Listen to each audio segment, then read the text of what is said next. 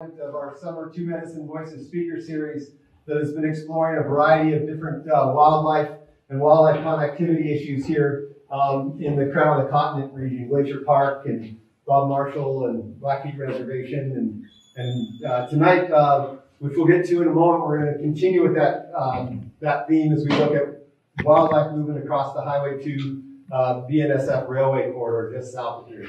But before we do, I'd like to share just a little bit about our organization who puts on the speaker series, and then introduce our speaker to you tonight. So thank you so much for coming. Glacier-Two Medicine Alliance we're a grassroots conservation organization that's based right here in East Glacier, and we work to protect lands, waters, and wildlife here in this greater region with a primary focus on the Badger-Two Medicine, which is an area of national forest land immediately south of the park that has long been threatened by oil and gas leasing. And that in addition to its incredible ecological values, is also really culturally significant to the Blackfeet people.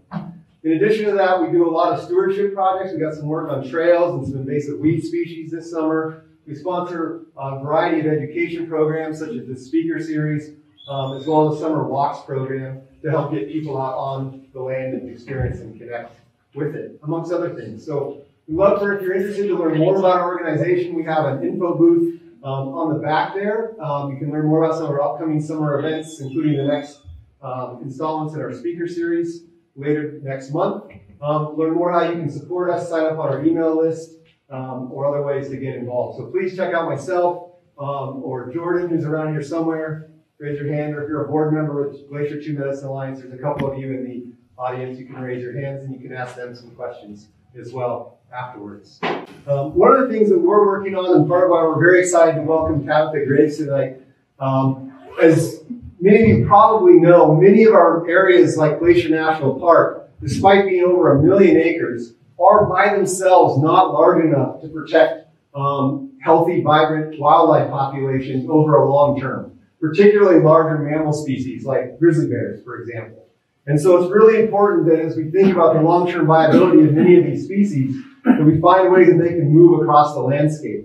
And our roads and our highways in particular have particular challenges for many of our species, both in terms of maybe getting hit by a vehicle or being shy away at certain traffic volumes. And there's other issues that they prevent as well. So one of the things, as we're here in one of the largest intact ecosystems in the United States, the highway that many of us travel on a regular basis that goes between the Flathead Valley and over here on the Blackfeet Nation has the potential to potentially limit the ability of animals in Glacier National Park, for example, to move into places like the Badger-Two Medicine and the Bob Marshall.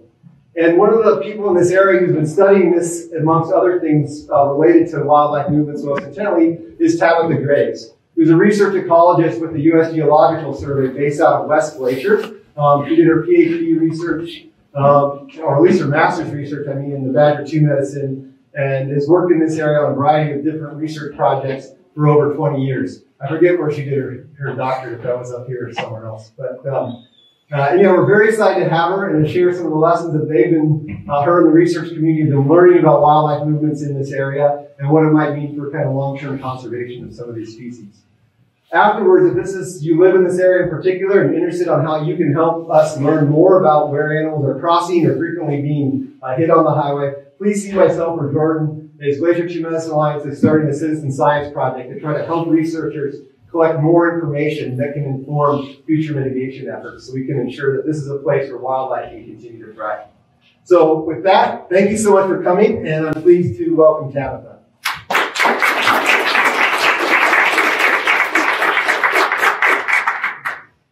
Hey everybody, it's great to be here. I'll just get this started first. Okay, cool. So as you mentioned, I'm Tabitha Graves. I'm with the U.S. Geological Survey. My office is stationed over in West Glacier, and I do work actually here in Glacier National Park in the Crown of the Continent, and actually up and down the Rocky Mountains across the west. But today I'm going to talk to you about some work that I've been doing in partnership with the park. John Waller is the carnivore biologist at Glacier National Park, and also with a whole lot of other people, the Blackfeet Nation, Prairie Salish Creek tribes, the Forest Service, lots of other entities. I started working on grizzly bears, and now I work on a lot of different things. And this is a really, I'm just sharing with you the results of a large collaborative project, and also some of the things that we're still doing that are still ongoing. So, roads. Okay, so there are lots and lots of roads in the U.S., over 4 million miles. And those are utilized by something like 246 million vehicles. And you can see that's a big number, and it's been going up mostly over time.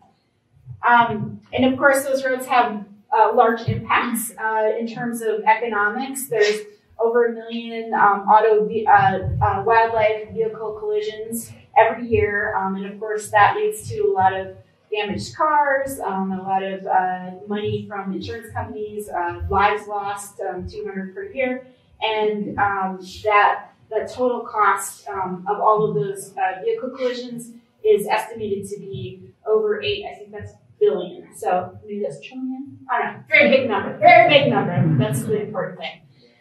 And then, of course, there's all of the habitat loss and ecological effects of highways and roads.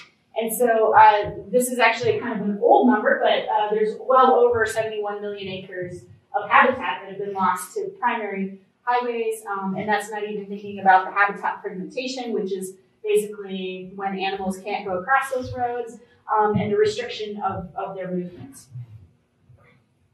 So I'm going to just kind of jump right into grizzly bears because that's what I started working with when I did my master's at University of Montana, and started working with this very, very large genetic project, which I'll talk a little bit more in a minute. But basically, this is a picture of grizzly bear locations from a study in 2004.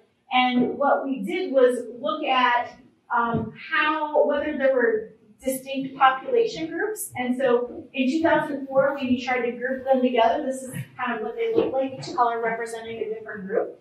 And then when you put that on the map, and we compared sort of the really old data that we could find, so all of the pieces of information, and then we looked at it in a more modern sense.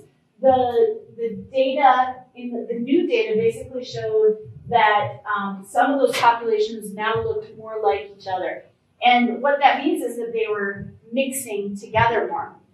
But there are still some pretty distinct groupings, or there were at that time period. And so I want to talk about that a little bit more, and sort of talk about why grizzly bears in particular are kind of interesting. So one of the things that I've done is build a family tree, and I'm just going to talk about basically how connectivity has changed over time. So the data set that I'm using is a genetic data set that I've used for a large part of my analyses on grizzly bears.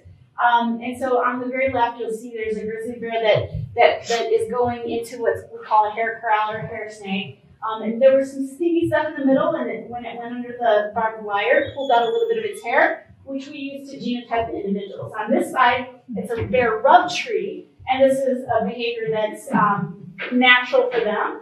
And we just took advantage of that and put some little tiny pieces of barbed wire on those trees to be able to sample them and get their hair. And so this is the data that I'm showing here is from 2004. And so you can see this is across a giant area going all the way from the Canadian border all the way down to Missoula. So Glacier Park's just like the upper third of that, just for reference. So this was a huge amount of effort, and we continued to collect data. This is the biggest 2004 data, but we continued to collect it all the way through 2012. And so from that genetic data set, we had over 1,000 different unique bears identified that we detected across that time, over 6,000 times, roughly equal females and males. And we had a lot of loci, which just means we were doing a good job at being able to distinguish one individual from another. And with this genetic data, we don't get ages, but we did get, we got each individual identified.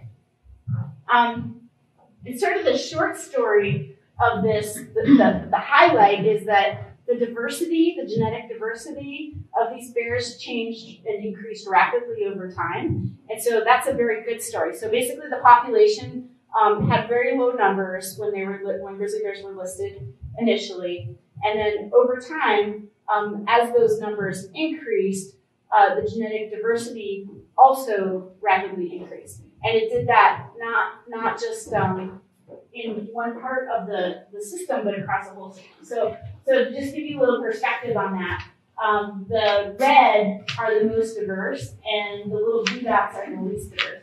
And we went from the picture on the left in 2004, where you can see over on the eastern part of the system, on the eastern front, that was really pretty not very diverse. There weren't a lot of bears that were mixing in with all the other bears at that point in time. So, but then by the time we got to 2012, everybody looks kind of similar to each other. There's a lot of genetic diversity there, and that's a really, really fast thing. And we looked at why that happened. And the two biggest things that happened with that are that early on, there was really large effects from a few individuals. So basically, I'll tell you about the Genghis Khan of grizzly bears and all those amazing numbers of offspring. And then the other thing is that migration or movement or connectivity that we're talking about. And so I'll talk about that through this example of what happened in the southeast corner. So we made this giant family tree. When I print it out, it's like 25 feet long, and so it has all the bears on there. I should have brought it. That would have been fun for y'all to look at. And we can tell which individuals are related to each other because of this genetic. So, you get half your genes from your mom, half your genes from your dad. Bears do the same thing. And so we can use that information to figure this out. And so this is one of the areas that had a really big increase in genetic diversity across that time. And so in 2004, when we looked at this data, almost 70% of the residents were offspring of just one male. So one male had, nearly everybody was related to him, and only two females. That one male, when we put that whole family tree together, had 101 descendants. So that's the Genghis Khan. That actually very big. So he, that's not just his own offspring. That's his offspring and his offspring's offspring and his offspring's offspring. I think I had 5 different generations basically represented in there, but quite a lot. He was really a very, very productive individual. And maybe that was because there weren't a lot of males there. It's hard to know. There weren't a lot of bears there, so that certainly seems possible. And then of his descendants, 3 of his offspring were really, really, really productive too. So that's why all those bears down in that area in 2004 looked very genetically similar. It's because they were all cousins, or more. We don't know exactly. We don't know what happened further back than that. And then the other thing that happened was movement. Okay, so bears, as the population started getting larger in the north part, where we are, and expanding, and bears started moving around in other parts as well, we detected more and more movement across time. And so I'm just telling you about this one area, but this was happening in other areas too. So in 2004, we had 14 bears that we detected that had moved into there. So again, those were basically all the individuals that were related to that one bear. So they brought some fresh bear blood in there. And 9 of them were from further away. But by 2012, sort of the last year of our genetic study there, we had a much larger 26 immigrants, and which was only 36% of the population, but that's because the population was also growing at the same time. So those 2 things were the main drivers of this big population of bears in what's called the Northern Continental Divide ecosystem, this area going all the way down to Missoula from that area. So I want to go back now to US2 and talk a little bit about what was going on up here and talk about sort of the patterns we see and the work that this larger group has been doing to try to understand Highway 2 in particular. So along the highway, we call it the US2 corridor because it isn't just a highway. It's the highway, there's a railroad that goes along it, and then for a large part of it, there's also rivers or creeks. And any one of those things can potentially act as, can make an animal choose not to go through that particular area. And so with the grizzly bear data, in 2004, on the western half, so we're over here in East Glacier, and maybe the easiest way to describe this is over on the east side where we're at, starting there. Those animals looked a little bit different, but not super different. But on the left side, in the western half, they looked really, really, really different.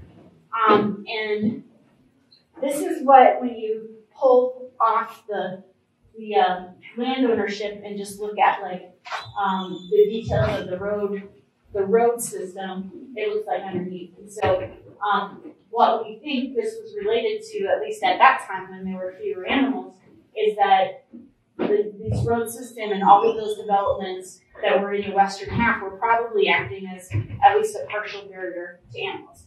So now, since then, as the bear population increased, we think that it's become more connected based on that the other stuff I was talking about. So when we think about connectivity of animals between one place and another place, and we think about how to conserve it, a lot of times people start out thinking about at a really big scale. So I can't remember this analysis, this evaluation was done for the crown of the continent or Montana or North America. But in any case, they decided the way that they approach this and the way a lot of people approach this is to sort of identify some big places, some general locations using these big polygons or arrows and saying this is an important area for connectivity. And here is one of those areas. So we're here on, there's Glacier Park, the outline. And then you can see this is where US-2 comes through. And this is basically like one important connectivity area after another. And this is one particular assessment of that. But there's been many different kind of looks at this sort of scale, this sort of big picture that have all said the same thing, that US-2 is this major road system that's fragmenting to these two areas that are largely protected corridor areas. So Glacier Park to the north, and then the Bob Marshall Wilderness to the south. And of course, the Bagler-2 medicine is a piece of that that's also connected to that area. So this is traffic, and this is actually looking at two different decades of traffic, and now it's almost a decade old. But the open squares, which are on the bottom in this graph, and then the closed one. So this lower one is 1999 to 2001, and this is by day of the week. And so you can see that there's the arrow doesn't show up. It doesn't show. Okay. So, yeah. What will I do? I will see if this has a pointer. I'm glad you told me that. No, this is going to turn the things on and off. Okay. No, wait, it does have it has a thing pointer. No, okay. I'll just talk it. Oh, wait. Is this one? This looks like a pointer. I don't know. That might be the remote for the projector. Right. You want a pointer? I'll just walk up. I'll just walk around. I'm okay with it. I'll just try not to trip. Okay, so traffic. So here's the stuff in 1999 and 2001. So it's down here. And then this is 2012 and 2013, which is up here. And so this is by day of week, and you can see there's a strong pattern where the weekends are busier than the weekdays. And Friday especially is busy in both those time periods, but there's a lot more traffic. And then this is showing it by hour. And we also see it's pretty low in the middle of the night. So if you don't want to wait for anybody who's driving slowly and you happen to be driving fast, that's the time to do it. Although you might see more animals in a bad way in that case. But then as the day goes on, traffic increases and it hits different levels. And so the biggest changes then between those two time periods was really going in the middle part of that day. But it's also extending earlier into the morning as well. So this was based on some traffic counters that the carnivore biologists put out to sort of see how they competed. And you might be wondering, maybe, what this line here is. And that's the 100 vehicle per hour line. And that's the line at which, in a Grizzly Bear study that John Waller conducted back in 1999, 2001, that was the line, the amount of traffic at which very few grizzly bears crossed the road. So he found that they were crossing in the evening and crossing in the morning when the traffic volumes were low, but not when it was high. And so what John's thinking is going on here is that between this time and this time, now the grizzly bears have to move their behavior back and act. When they do want to cross the road, they have to cross it more in the nighttime, early in the morning, even earlier in the morning. And when you kind of look at that across overall in those 2 decades, you can see that there's big shifts on average as you go between those early time periods and the late time periods. And that's just the 2 different places where he was measuring traffic volume. Okay. So, okay, this is just a picture of one of the places where they're actually all stacked up against each other. So you can see the highway and the railroad track and the river all next to each other. So you can think about that, and if you were an animal trying to get from one side to the other, how difficult that might be, especially right there. Well, so people have been working on these kinds of issues in a lot of different places for a long time, and they've come up with some approaches to deal with that. And one of the things that they've done is to work on crossing structures. So you may have seen this one if you were coming from far away. If you came up from the south, this is the Animals Bridge over on the Confederated Salish, the Confederated Salish and Cooney tribes land, the Black Reservation. And it's a really nice example of an overpass. A lot of grizzly bears and some other species tend to like to be able to see what is coming. They like that big open view, and so it's thought that for some species especially, these overpasses are better, and it's been shown. And then there's these culverts, which of course are much tinier. They're used for water. And I think those are wolf tracks in there, if I remember right. But they can also be used by animals. Probably if it was as rainy there right now as it is here outside, it might have a little bit more water. Might be not very helpful. And then there's these underpasses, and this is an example of a bear using an underpass.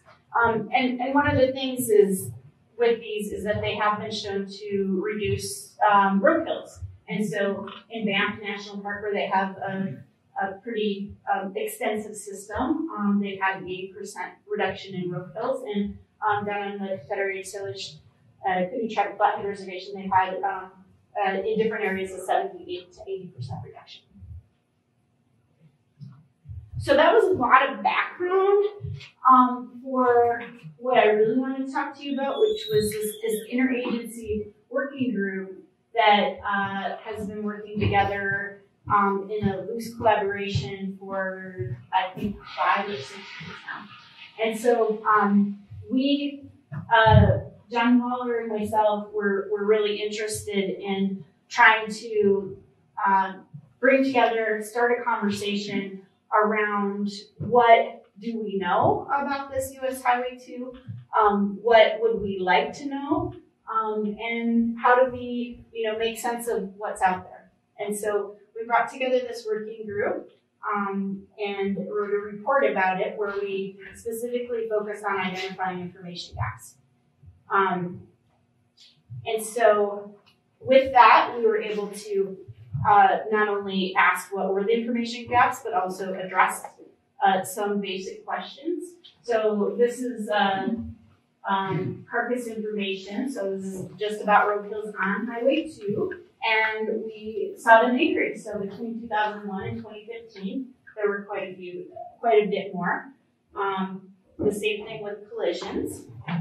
And then we identified a whole list of information gaps. We brought in people from most of the adjacent landowners.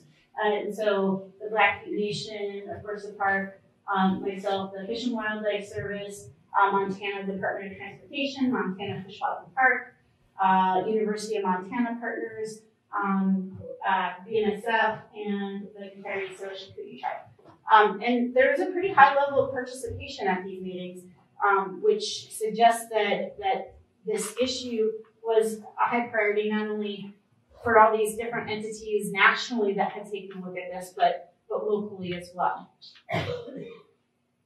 And what we found was that we had some data, but not really, it was kind of all a little bit dissatisfying in one way or another. So we had some data on grizzly bears and on black bears, some of the work that I just shared with you about from John Waller, and we had some genetic work, but in mountain goats and big parks, but they weren't really all analyzed in terms of the highway and thinking about crossings and thinking about an actual strategy to maintaining connectivity. They were collected for other reasons to look at, how many bears are there, or different lots of different things. And we had almost no fine scale data, like collectively as a group across all those different people on elk, deer, small mammals, birds, and small carnivores. They've done some work on trying to get information from the train engineers and other experts, which we called the Clue Study. And then again, Department of Transportation and the Highway Patrol had this carcass and collision data. And so there's also a whole bunch of other GIS layers that were just real small scale. So we took a look at this and said, well, what can we learn from the information we do have? And one of the things we learned is that most of the carcasses are actually on the far west of the study, so over on the Columbia Falls end. That most of the animal trails were very near culverts, so almost half of them were within 120 meters of a culvert. And that's important, and the reason we asked that question was because we were wondering, well, if these culverts just got upsized, so it's a pretty easy thing to do, you go to repair a road, and instead of putting the same teeny tiny culvert in, you put a bigger culvert in, and maybe that means that more different species are happy crossing them. And we also found, sadly, that of the 6 locations that were recommended to be highway crossings across lots of different reports, one was undergoing reconstruction, and only 4 of the others seemed suitable at this point in time. And so I would say there's already been a loss of opportunity to some extent to try to maintain connectivity. Some other needs that we found at that point in time, we suggested working with the state, Montana Fish, Wildlife Parks. They identified that if they could geofence, get some collars, so it's called geofencing, but you basically make an outline on a map of the area of interest, and then whenever a bear goes into that area, it can switch its programming so that instead of recording a GPS location once every 5 hours, it can go and switch and record it every 10 minutes, which could give us some better fine scale information on what bears do when they're crossing the road. USGS would be looking for opportunities to analyze some of this existing data in different ways. And then the park and Colorado State University and USGS had some work on mountain goats collaring with multiple objectives that considered to be important at that time. We also talked a lot about what we would do with that data. And I'm not going to go into a lot of detail on this, but there's a framework called circuit theory. So is anybody an electrician out there? Not today? Okay. Darn. It's such a cool thing. Basically, it's using the same theory about electricity that's used to talk about electricity. And we think of animals then as electrons moving through the system, just like electricians think about electricity. And so we can do a lot of modeling and using data to inform where there might be more movement or less movement based on this framework.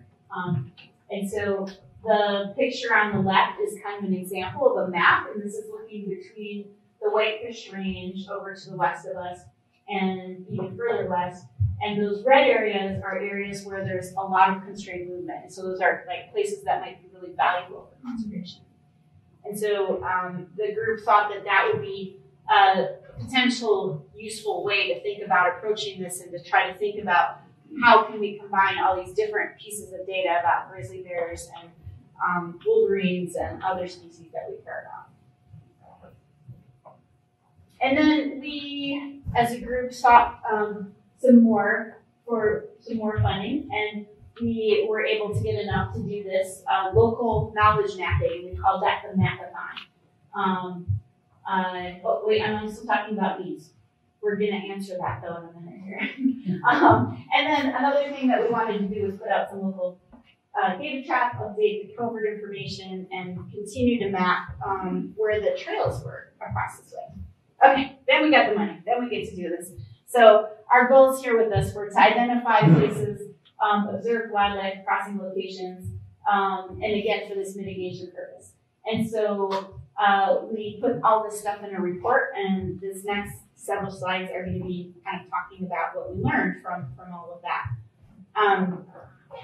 So we were able to get from people's observations of crossing. So I guess I should back up and say the reason we were interested in doing this is because I've been living in this area for a really long time. I've seen one grizzly bear and one mountain lion cross Highway 2 in all of the times that I've driven back and forth. And so whenever something is rare, it's hard to observe it in a lot of different ways. And so we thought, well, I remembered when I saw that. I may be biased because I'm really interested in connectivity, but maybe other people would remember some of these things too. And so they did. So we had actually quite a few, I'm not sure if I think it's over 20 different observations of grizzly bear crossings of the highway, where people remember, with some level of detail where they saw the grizzly bear cross the road. Over 60 moose crossings, wolves, a few mountain lions, black bear, and lots of elk. And so that all adds to our information that we didn't have before. But that's the combined list. The crossing ones was a little bit smaller, but we also knew we reported what kind of, if it was an actual crossing or if it was a dead animal in the road. Most of those observations were in the summer, and that could be for a lot of different reasons, but we reported that as well.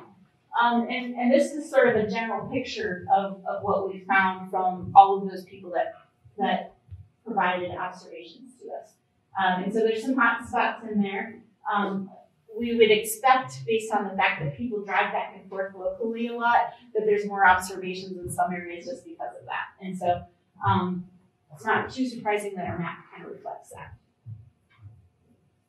Then we also put a bunch of cameras out on the road, and we put them at 5 different locations that were these areas that were previously identified to be important, and we deployed them for, in this case I'm sharing the data from about 5 months of data, and we checked them. And deer and elk were of course the most frequent, but there was also a lot of other species. And so this is just one location where it might make sense to put a crossing structure. And doing so might help, again, get across that combined set of restrictions. And at this site, we saw mostly white-tailed deer, but we also saw moose, elk, and black bears. And so we have one graph for each side of the highway, but it basically looked about the same on each side. Then we have one that's a site that's kind of near the goat lick. And in that one, we mostly saw elk, actually, but also saw mule deer and a few other things.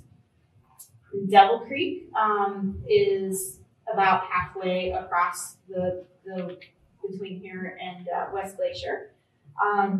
And we saw both whitetail and mule deer there. And then on one side of the road, we actually also saw a lot of elk.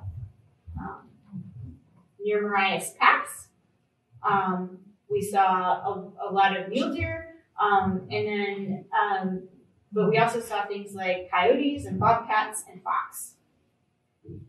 And then finally, the last site, Summit Creek, a mix of white-tailed deer, mule deer, and actually quite a few humans. Which maybe, that makes you ask the question, is it a good place or is there some human interference? We mapped nearly all of the culverts, but we skipped a few places where there were safety considerations, and we found that most game trails were still within 100. The game trails and culverts were still within 100 meters, so still very close. And so that idea of like the low-hanging fruit of possibly when a road is reconstructed, putting in a bigger culvert might be really beneficial. And we did see that most of them were really quite tiny. So most of them were less than a meter tall. So, this big. So maybe, a bear could probably squeeze through there, but will it want to? No, probably not. And then we also did some things like just pull together all the different historic places that people have said this is important when they're looking at that finer scale. So remember at the beginning I talked about the broad scale and making broad circles. This is like a little bit more fine scale. And so based on what we saw, what would be the highest priority places compared to the study that happened in earlier and, all these different sort of people taking different looks at that. We also identified some areas that could be potential and recorded what people thought about those. And now, after we finished that report, we're continuing to do work. And again, it's kind of this loose collaboration of people working on different things. And really at this point, we're trying to keep in touch about what people are doing. And hopefully we'll be able to come back together to pull those things together. So we're addressing those needs. So this is one, I showed this graphic earlier where John looked at the traffic volume in 1999, and then he looked at it in around 2012, and now it's 2022, and he's got his traffic volume counters out there again. And so we'll see whether, I hope we don't have that big of a jump again, but we know that the recreation use in this area has really increased, and we also have a lot more people living in this area, so we will find out. We were able to get money for Fish, Wildlife, and Parks to be able to put out some colors that have that geofencing capability. I'm not sure if they're out on bears yet, and this just happened, but we were expecting that within the next couple of years we will have some fine scale data that we'll be able to look at for grizzly bears. And then in terms of myself, I've been working with a number of students and collaborators to try to work on those existing data sets. And so I thought I'd just run through that real quick so you can see what it looks like, what the projects are. So we had black bear data from that giant grizzly bear data study that I told you about, all the genetics.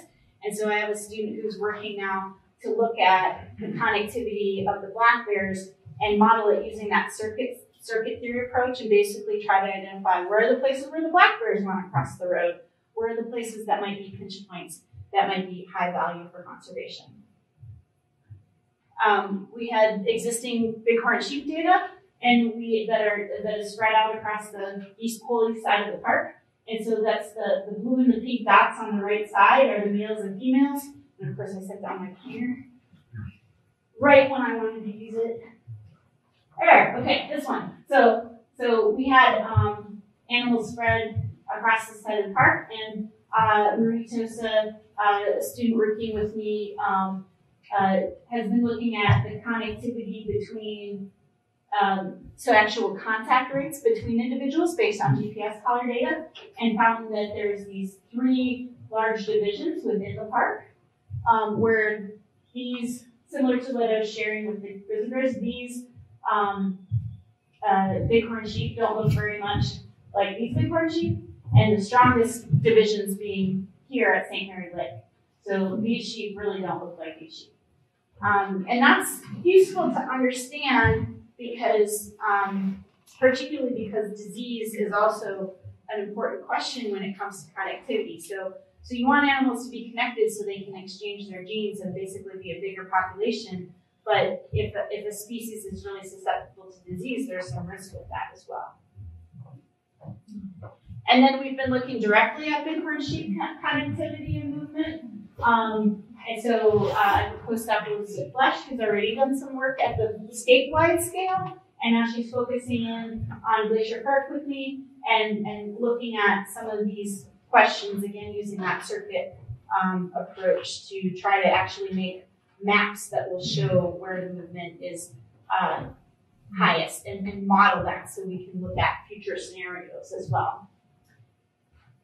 And then I'm not going to go into detail about this either, but we are doing some similar work with mountain goats. And so this summer, my team is collecting pellets across the park to try to see if the mountain goat population has a similar kind of structure as the bighorn sheep population. Is it one big mixed group, or is it three separate populations?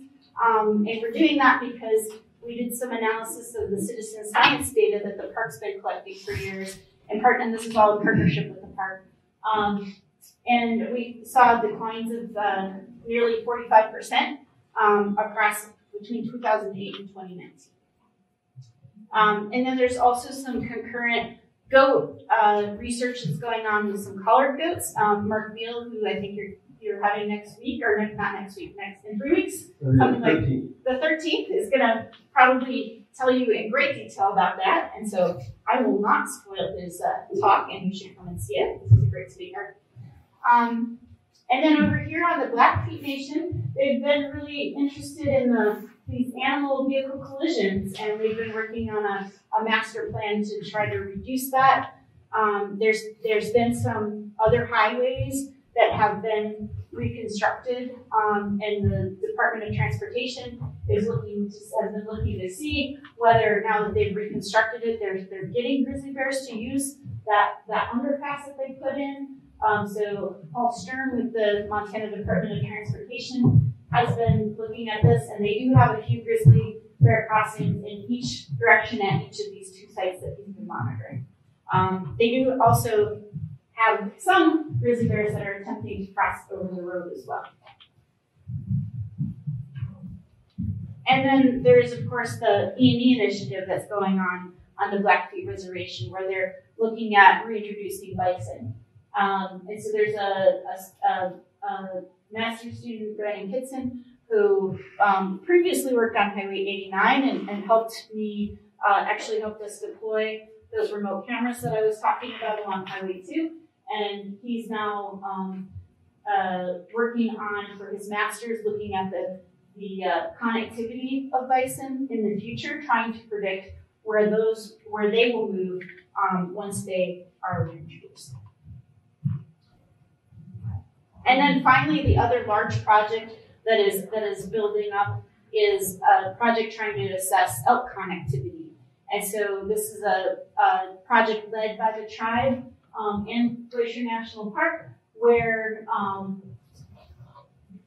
we deployed around 75 GPS collars on elk in their wintering range, and graduate student Daniel Bird is looking at assessing where are those pinch points, and again, trying to say where are the places that are important for us to conserve.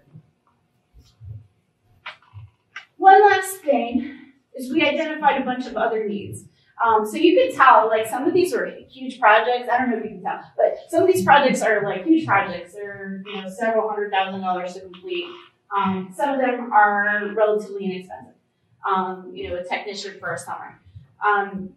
There's still many more things to be done. Some of them are small. There's some, it'd be useful, I think, to look at evaluating from an engineering perspective some of these potential crossing structure areas on the highway. We haven't mapped guardrails. There's still a lot of species we won't have any information on yet. But I think the biggest thing is the biggest next step is trying to figure out what kind of planning process we want to use now to integrate all of these different analyses and think about a multi-species connectivity plan. So we can be able to say, these are the areas that are most important, these might help the most species, and have that conversation.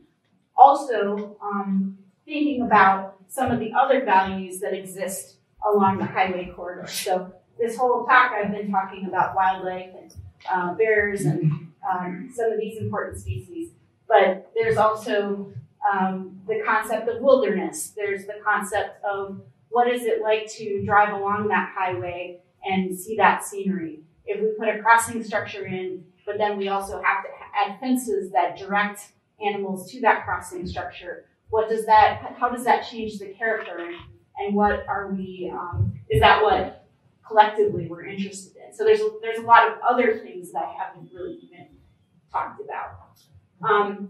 So with all of that, I hope that gives you at least an introduction to all the different things you can think about when you're thinking about just this one little highway corridor that's just right out the door, and all these different species and trying to keep them connected. With that, I'd just like to thank all the agencies and people from those agencies that have participated in this project. Lots and lots of them, and all the people who particularly worked on these reports that I've shared. I'd like to also especially thank the Glacier National Park Conservancy, which provided funding in multiple different ways for many of these different data collection and analysis efforts that I've talked about. And then there's a whole bunch of other funders for these different pieces that I haven't listed specifically, but that have been really important. And with that, I would be happy to take any questions if you want.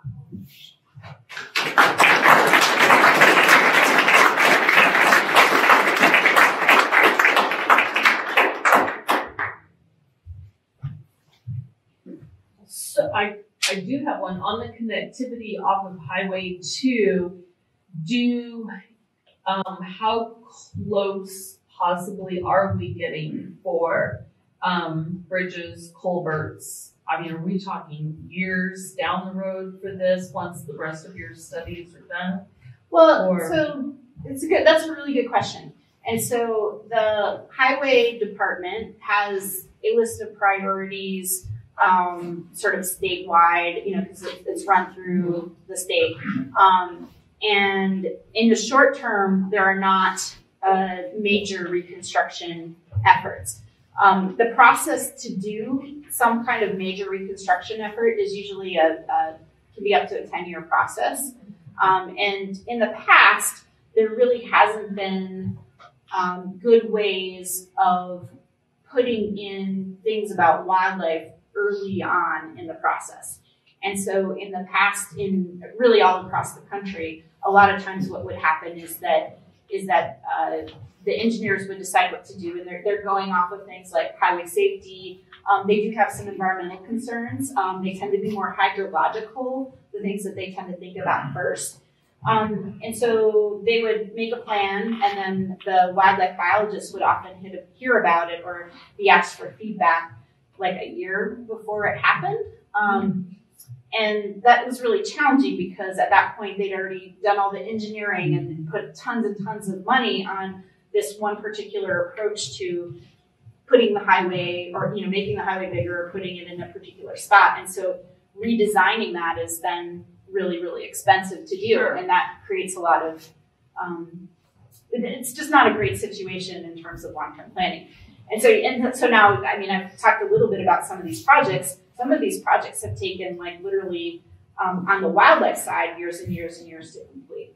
And so what we're hoping is that as we're building this information up, we can start to be in a position where we can identify priorities early enough that can be incorporated when transportation planning happens. And then the other thing that the transportation, our transportation partners have shared with us is that really there's just things that come up. And so I don't know actually if it's happened this year with these floods this year, but very often floods can happen or something can happen and then a culvert washes out or is damaged. And so sometimes the transportation department comes in and does can do a spot fix. And so things like identifying, there's a lot of small culverts and it could be a good thing to upgrade some of those, can be really useful for them to know and to know that a large group of people think that's important. So that when that comes up and there's not a lot of time to respond and plan, there's not a long planning horizon, they have that information and know that it's important. How many years did it take for the Salish Kootenai to finish their project? They're still working on it. That's a really good question. I don't remember when. So the politics are very different in that situation because of the tribal sovereignty, where tribes actually have the potential to have a big say over what's going on their reservation. And so I think they actually designed the connectivity plan, the initial one, very quickly, like it's 6 months or something. I don't know how long it actually took after that to get the engineering to happen and to put it all into place, but it was a multiple year project to get the first version done. And overall, they did a really great job, I think, and they put in a very large number of crossing structures and but there's a few places where they didn't get it quite right, and so they're going back now and trying to do a better job with those in various ways. So we all learn from the process, but overall they did a really good job. They already had a lot of local knowledge that they were able to build on in that situation too. Good. Would be the next species of flower? Okay. Ooh, that's a tough one. So one of the things that the group talked about a lot with the collaring is, so when you're kind of gambling a little bit. So you don't know which animals are going to cross the road, and it's expensive and hard to collar animals, right? I don't know if any of the elk that were collared out on the reservation are going to cross US2 or if they're all going to stay further north. And so, like, planning a project that only has a single focus in mind can be, you might miss, basically. So you have to sort of set it up to be multiple, hopefully have multiple objectives, some that are maybe a little lower hanging fruit to be able to attain that, and then hope you get some information about this other thing too. So like if we were to collar wolverines, which is actually pretty difficult to do, but if we were going to do that, where would we get the sample size of wolverines in order to be able to get them to cross the road? I don't know. I think it'd be pretty interesting to do something like mountain lions, just because they probably are crossing pretty frequently, but they're pretty hard to observe otherwise. But there's probably enough of them that you could get a reasonable sample size to get some good information. Well, if you need help, Tabitha, I know a guy. What would you do? I don't know. We can talk about it. Yeah. So it's tricky, but again, with this, the elk project has multiple objectives, and I don't think that's unreasonable to have multiple objectives. It's just you have to kind of keep that in mind when you're trying to figure out what you're going to do. Yeah, we are seeing some of those collared elk on the east side of Two Dog. Great. Yeah. Excellent. Okay. So when you were talking about the genetic stuff, it seems like you managed to sample on average a bear 6 times. Did you ever sample a bear on both sides of Route 2? Yes, there were a few that were on both sides. The sample size was pretty low. I don't remember the exact numbers. And we thought about looking at like questions like, are they going north to south more or south to north more? And we really didn't have the sample size to be able to do very much with that data.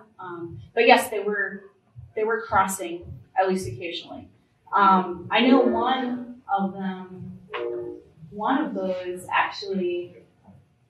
was a female that moved all the way from the very southern part of the system up here. And I can't remember where exactly she went, but it was like a really, really giant movement, especially for a female. So do you only get to do this kind of thing for bears, or do you do it for lots of other animals? So you can do these similar kinds of analyses for really, I mean, any other species. It's just that because of the high level of interest and charismatic nature of bears, there was enough funding being put into them to be able to actually attain that level of data. The family tree methods, you need to have a certain proportion of the population colored or recorded for it to be very useful. If you only have 10% of them colored, you're not going to find those connections between the parents and the offspring very, very commonly. But for grizzly bears, the state and their trend monitoring that they've has continued to collect the genetic data, and so that we can continue to do more in terms of understanding that, at least for grizzly bears. But yeah, it's hard. But some of the other things are not. So the genetic structure, you don't need to have as much of a proportion of the individuals to be able to tell that there's one population or two that the population's mixing or not. So the bighorn sheep is an example. We found one animal that moved across St. Mary Lake, and that's it. So not very many. It's probably not the only one, but they look pretty different still. Go ahead. If individuals or groups wanted to dive in and help with this effort, what would you suggest? Where would you start? It's a very good question. It's hard for me to know what the answer to that is right now at this point in time. I mean, I do think the approach that you've been talking about in terms of collecting citizen science data that's a little bit more regular would be really valuable. So there's sort of weaknesses with the data that we've collected so far that, so it's like people remembering where they saw the grizzly bear cross the road. And the collision and carcass data is sampled very unevenly. There's not like that's not their full-time job where they're going through and marking every carcass. And so that bias that I talked about there being more in certain places where there's more people. So if there's a way to kind of record effort in addition, that would be one thing that I think would be really useful. So people drove there 5 times and they recorded 5 dead deer. Okay, that tells you something. When you compare that with a different area that 10 people drove on, but they didn't see any dead deer. So you have more confidence than that where they're seeing the dead deer are really the hot spots. Tabitha, did you know that we've already got an app going with that information? Yeah. Okay, awesome. Well, I don't know if you have effort, but yeah, but you have the recording of it, so that's good. Yeah. We'll make sure that we put effort on it. Great. Oh, go ahead. Yeah, you had plenty data for the crossing of the road. I'm just wondering if the railways provided any data for you for the crossing of the railway track. Not a lot. No. Yeah, not a lot. Would it be easy to ask the homeowners of the moors along highway to install cameras and have them pointing towards the road? Would that be something that could be done at certain, water? As a citizen science kind of project. That could be useful if there were other places where I think. Because do you think there would be enough interest on the homeowners along highway 2? I have no idea. It's a good question. I have no idea. There's definitely you can't just put a camera up along the road. You have to get permits and stuff to be in the highway right away and things like that. And there's some privacy considerations. You have to make sure the cameras aren't focused on the cars that are going by and things like that. So there's some steps, I guess, that would have to be done, but that could be very interesting in helping us understand what's going on more than 5 places along this, really quite long highway for sure.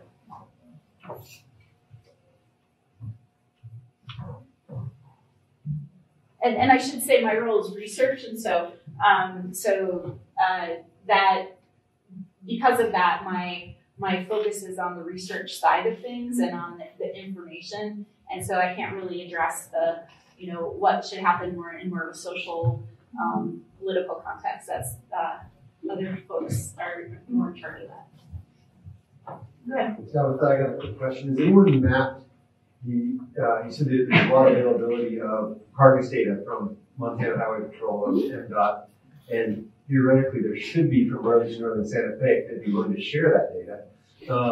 Does anyone map that and found either alignment between where animals are being hit on the railway and the highway, or alignment between carcass, like hotspot concentrations, and that those are actually places animals are trying to cross with any frequency rather than just being hit? Yeah, that's a good question. I feel like there was a study earlier where they did get a lot of railroad information about I think both crossings and collisions, but it's been a long time since I looked at that data set. I don't think it's been sort of lined up and tried to sort of do that comparison that you're talking about. Is the railway, are they required to collect that data if they hit a bear with the trains or anything? Are they required, or do they do it? If it's an endangered species, they are supposed to record that and report it. Okay. But for deer, things like that, I don't know exactly what their requirements are, but they're not anywhere as stringent. I just remember a few years back there was a big hoopla with them because there were several bears that were killed along there, and they were shunned pretty, by several, of the public in regards to, why are they not doing something? Are they reporting it and whatnot? So I didn't know if it was a requirement. I mean, if they don't say anything, you don't know. Yeah, just in general, if the species is listed as endangered, everybody is required to report it if they find it. And in that case, it's they have a formal consulting process with the U.S. Fish and Wildlife Service, who's responsible for the management of endangered species. Okay. At least one of the issues with trains in particular and grizzly bears is when there is a grain spill in particular, and that is an attractant for grizzly bears. So they come and they then are like on the track, and then of course that increases the potential for them to be hit. So there's a cleanup process involved, and so that's something that's been an ongoing discussion in general between the Fish and Wildlife Service and railroads, and I don't know exactly what their current, I don't have the details on their current agreements and all of that at this point in time, but it is something that is a known challenge. Right, yeah. Just remember a few years ago, it was really bad. I think there was, I don't remember how many. Yeah. So. Yeah, and they've done a lot to fix and repair grain cars. But again, as you fix them and then they get old eventually. Right. So it's not something that's probably ever a process that's completely done.